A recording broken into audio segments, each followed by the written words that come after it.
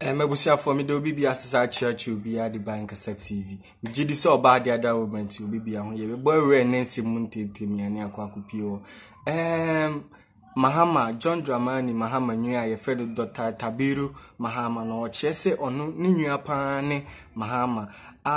mohwemu pa nyamene Mahama edini ye pa so Mahama ebedi aban so anaso obedi president o Ghana ase no hu ade papa bia otimi ye edeboa oman na anaso otimi ye edeboa ne party ko anase ne ko mafo no enya asem ketu akwa na odi nsem bia toto abonte o chese o se Ghana fo pe obi ombesuo na anaso mehwe ne ye na chese onua John Dramani Mahama yense mene kwakuti ensen mu nchimu anase nanumu asem abasisi a na nene de edikan otin kasa TV mema rem so be subscribe to our channel Obe like now do adwin che so egu comment section wo mama ninua aye fe no Dr. ßręãk kabiru Mahama de no why okay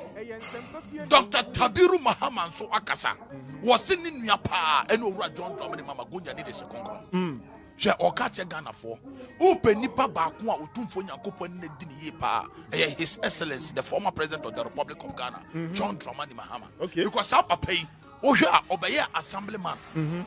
na ohun hiada Debi na ne papa and the first northern regional minister John Dramani mama gonja ni de shekonkron ebeye northern odikan ebeye assemblyman from assemblyman obeye MP from MP obeye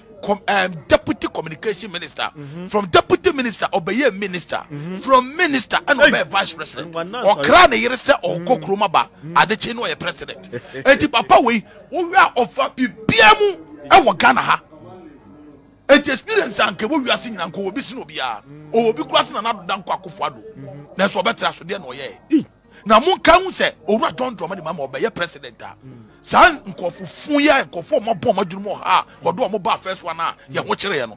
omo an osado mo ba biem mo mientie Dr. Mahama people say don't speak we want you to act that is okay but the people who are asking him to act now are the same people who were in power 8 years ago. Okay, they have not changed, they have not come in different form. They are the same people that when even John Mahama is elected, they are the same people who are going to manage this economy. John Mahama has got all the opportunity he's had as a president, as a vice president, as a member of parliament. He has gone through the ropes. He has not been able to identify the problem of this country, and even if he did identify the problem of this country, he never was able to provide a solution to them. Now, it's 6 years down the line. Mr. Felix thinks that as even a deputy minister under the same president, they have now found a magic word that they can use to be able to provide solution to this government. That is something that is far from contemplation. I cannot even conjecture why someone will even think and even be willing to give money to such people. So we now want to talk about have you found the solution to Ghana's problems? Ghana's solution has been found. The management of the economy are working seriously on those solutions. Those solutions may come at a cost to the people of Ghana. Opinion kai Tahir Mahama aye owura oso no owura John Dramani or doctor mo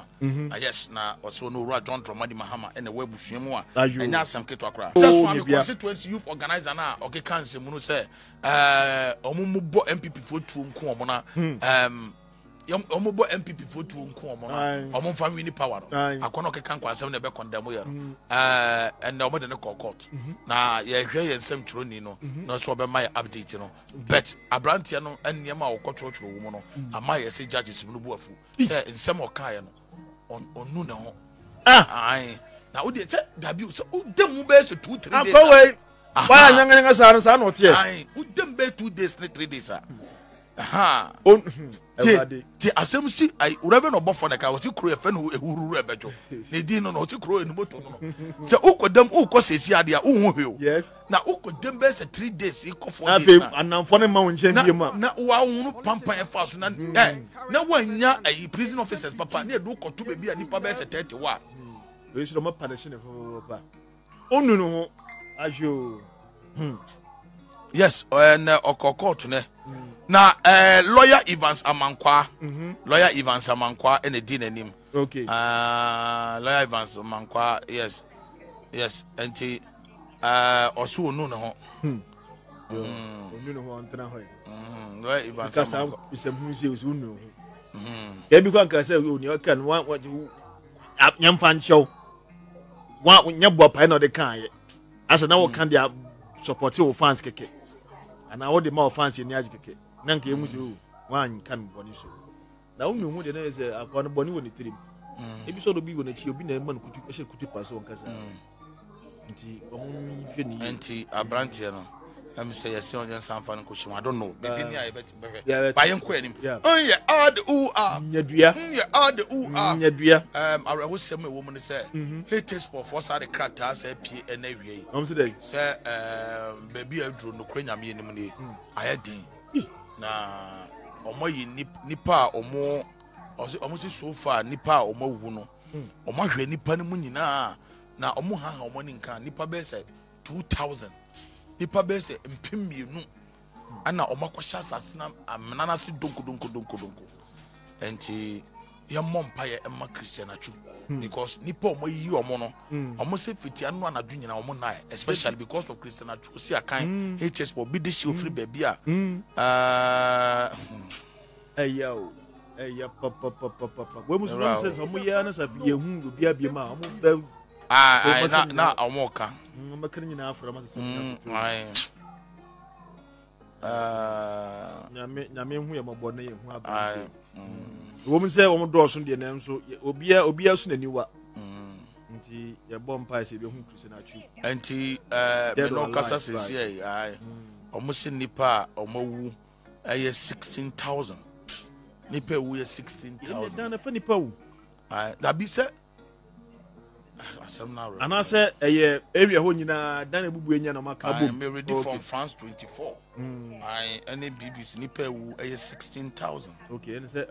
enya be fa ko nipa but nipa omayira nko a sasa so so na esi pai wasase ne pai o videos ne bi asase ne pai asase ne pai enti asase ne pai akosi Syria pai akosi Syria. What a communicate the cabbage shake back ko asase ne pai kosi Syria me mpega na media say anase social media say aye say me un say me un say asem ne bae no me ka kire o say me kotu say nipa we sisi sa na me yamade yeah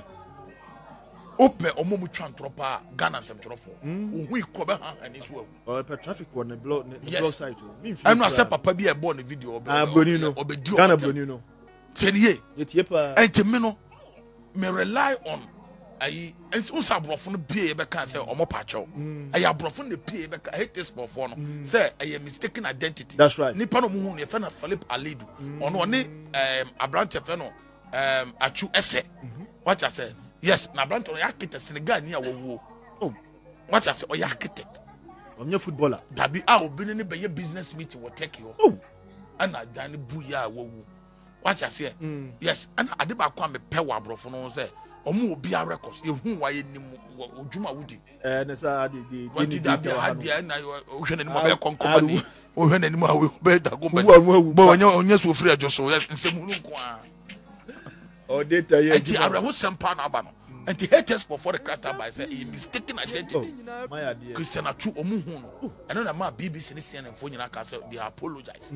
enne omo say ko 20,000 nipa ewu no ama bebi asase ne paye no asase ne paye no ede count my